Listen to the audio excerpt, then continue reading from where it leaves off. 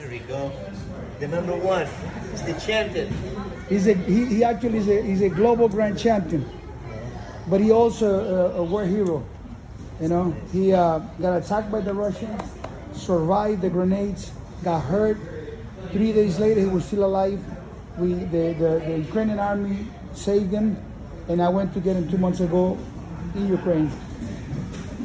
So you have a hombre de briga, a shorter de briga. Yeah.